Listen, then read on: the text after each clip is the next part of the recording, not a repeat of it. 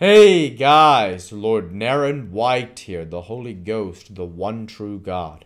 Back with you with the next video in my series reading Oliver Twist by Charles Dickens. Without further ado, returning to Oliver Twist as read by Lord Naren White. Why, that she couldn't very easily get out of doors unless he knew where she was going to, said Noah. And so the first time she went out to see the lady, ha, ha. It made me laugh when she said it. That it did. She gave him a drink of laudanum. Hell's fire, cried Sikes, breaking fiercely from the Jew. Let me go. Flinging the old man from him, he rushed from the room and darted wildly and furiously up the stairs.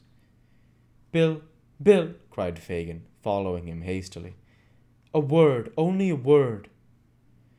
The word would not have been exchanged, but the housebreaker was unable to open the door, on which he was expending fruitless oaths and violence when the Jew came panting up. Let me out, said Sikes. Don't speak to me. It's not safe. Let me out, I say. Hear me speak a word, rejoined Fagin, laying his hand upon the lock. You won't be. Well, replied the other, you won't be too violent, Bill. The day was breaking, and there was light enough for the men to see each other's faces. They exchanged one brief glance. There was a fire in the eyes of both which could not be mistaken. I mean, said Fagin, showing that he felt all disguise was now useless. Not too violent for safety. Be crafty, Bill, and not too bold. Sikes made no reply, but pulling open the door, of which Fagin had turned the lock, dashed into the silent streets, without one pause or moment's consideration, without once turning his head to the right or left, or raising his eyes to the sky, or lowering them to the ground, but looked straight before him with savage resolution, his teeth so tightly compressed that the strained jaws seemed starting through his skin.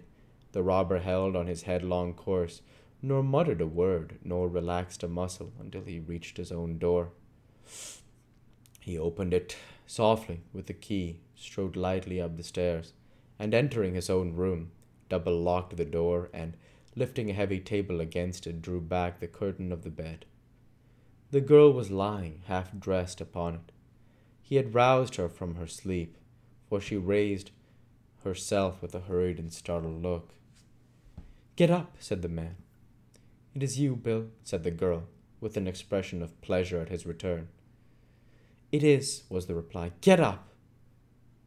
There was a candle burning, but the man hastily drew it from the candlestick and hurled it under the grate. Seeing the faint light of early day without, the girl rose to undraw the curtain. Let it be, said Sikes, thrusting his hand before her. There's enough light for what I've got to do.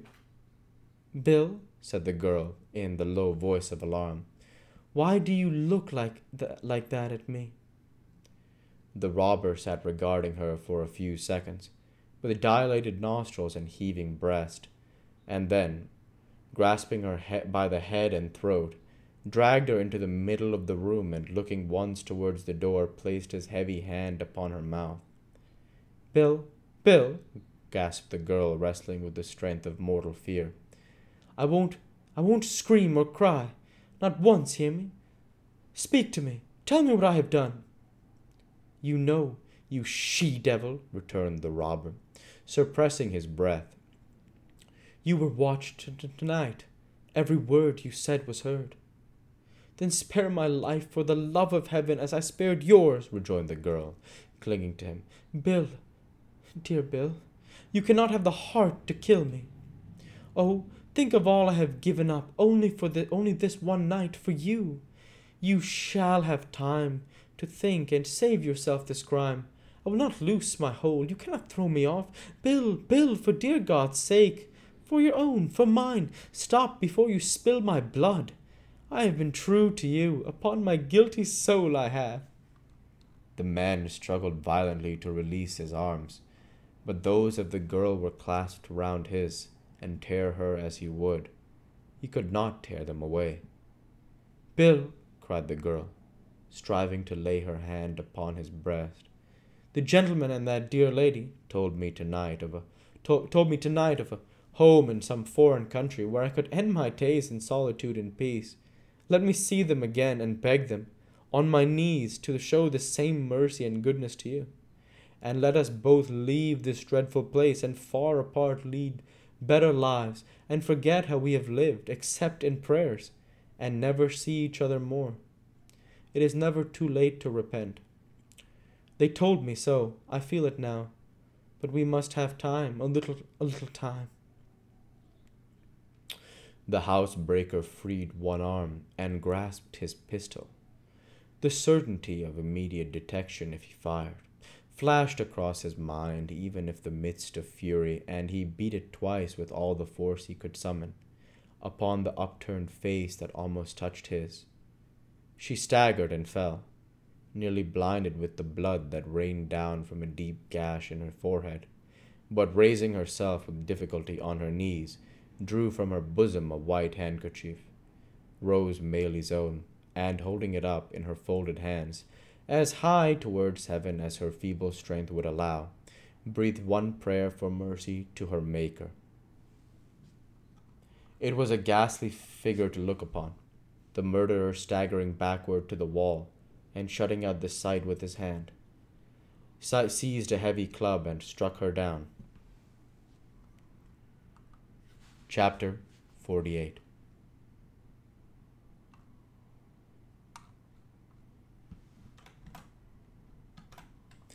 The flight of Sikes. Of all bad deeds that, under the cover of darkness, had been committed with wide London's bounds since night hung over it, that was the worst. Of all the horrors that rose with an ill scent upon the morning, that was the foulest and most cruel air. The sun, the bright sun that brings back not light alone but new life, and hope, and freshness to man, burst upon the crowded city in clear and radiant glory. Through costly colored glass and paper-mended window, through cathedral dome and rotten crevice, it shed its equal ray. It lighted up the room where the murdered woman lay, it did. He tried to shut it out, but it would stream in. If the sight had been a ghastly one in the dull morning, what was it, now, in all that brilliant light? He had not moved, he had been afraid to stir. There had been a moan and motion of the hand, and, with terror added to the rage, he had struck and struck again. Once he threw a rug over it, but it was worse to fancy the eyes, and imagine them moving towards him, than to see them glaring upward, as if watching the reflection of the pool of gore that quivered and danced in the sunlight on the ceiling. He had plucked it off again, and there was the body, mere flesh and blood, nor more, but such flesh, and so much blood. He struck a light, kindled a fire, and thrust the club into it. There was hair upon the end, which blazed and shrunk into a light cinder, and, caught by the air, whirled up the chimney.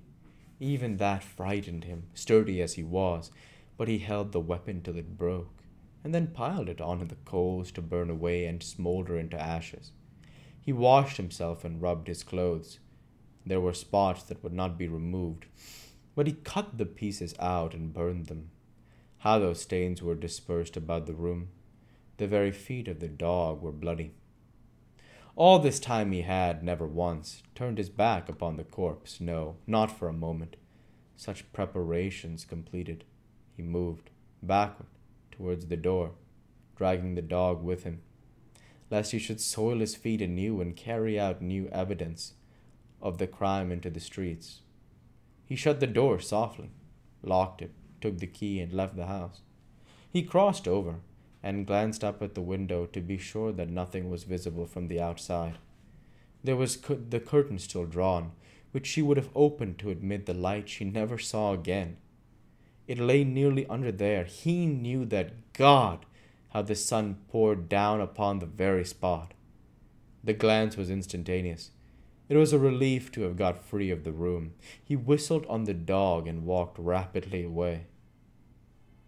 He went through Islington, strode up the hill at Highgate, on which stands the stone in honour of Whittington, turned down to Highgate Hill, unsteady of purpose, and uncertain where to go, struck off to the right again, almost as soon as he began to descend it, and taking the footpath across the fields, skirted Cane Wood, and so came on Hampstead Heath. Traversing the hollow by the Vale of Heath, he mounted the opposite bank, and crossing the road which joins the villages of Hampstead and Highgate, made along the remaining portion of the heath to the fields at North End, in one of which he laid himself down under a ledge and slept.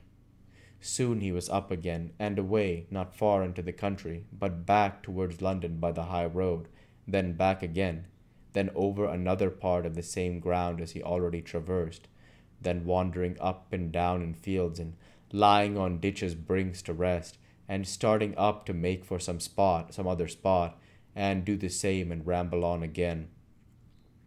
Where could he go that was near and not too public, to get some meat and drink? Hendon? That was a good place, not far off and out of most people's way. And we'll go ahead and stop there for this week. As usual, I want to say thank you for watching, and I hope you enjoyed. Please like, comment, and subscribe, as it greatly helps the channel. Light be with you all. Take care, and thanks again.